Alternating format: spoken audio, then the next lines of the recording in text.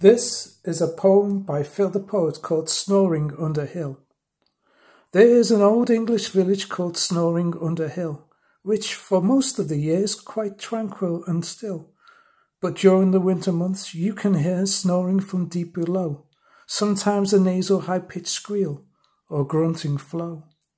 Badger snores with his mouth wide open, catching flies, dreaming of freshly baked dandelion and burdock pies, while neighbour Mole prepares for a midnight feast, comprising of his favourite dainties and delicious treats. In the village hall about a month back there was a debate. Badger and Mole convinced some of the animals to hibernate. Many grumbled, thinking it was a stupid idea. Rabbit and Fox thought that Badger was a wise old seer, and so started to prepare for a good few months' rest. Squirrels told them to hoard nuts would be for the best.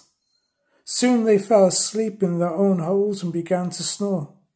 A few hours later, Fox woke up with a cramped paw. Howling like a wolf in pain, Fox tried to get some relief. Unfortunately, she hit her head, which added to her grief.